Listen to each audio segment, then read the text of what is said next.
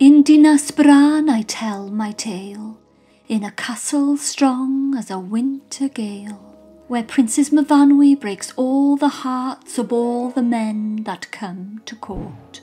MYFANWY sits on a throne of gold.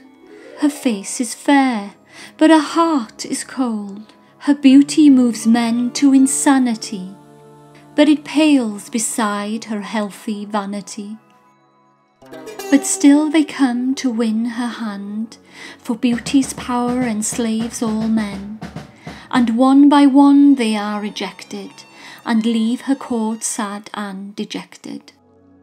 Then HYWEL stepped forward from the throng, to turn her head with a soulful song.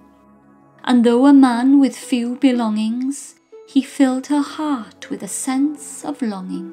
For HYWEL had the truest voice, and though not rich, he offered choice. Love me for a life contented, in love all happiness is cemented.